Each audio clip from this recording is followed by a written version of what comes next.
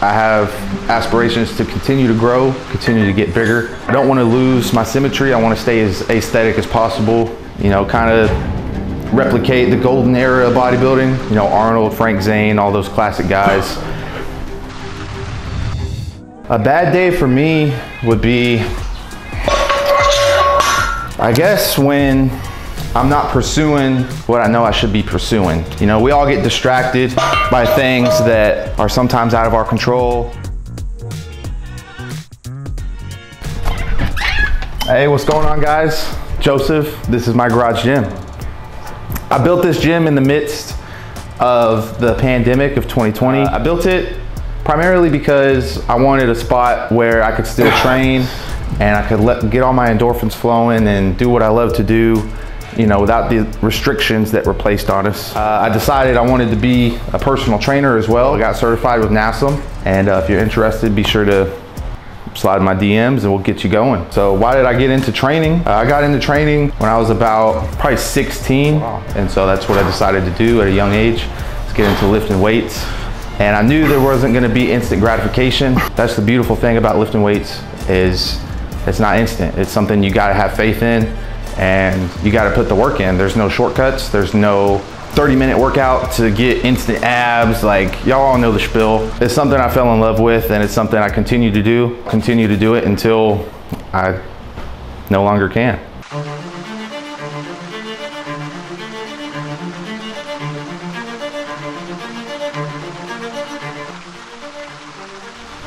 The gym is my outlet and my form of expression.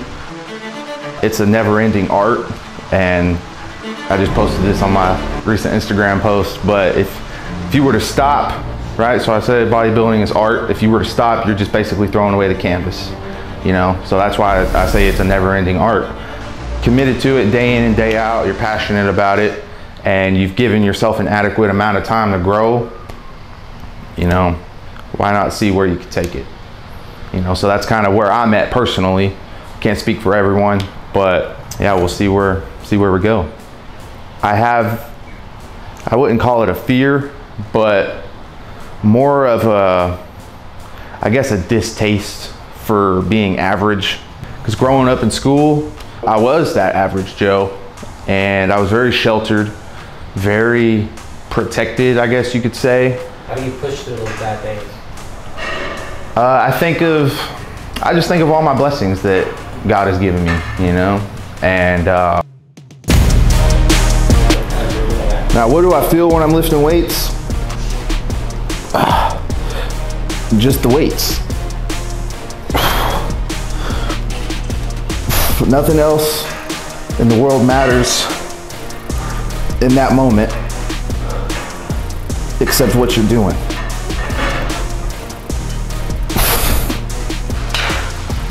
A good day for me is knowing that I made money, I had a good workout session, my girlfriend's happy, we're both happy. I'm on the right path with my Lord and Savior.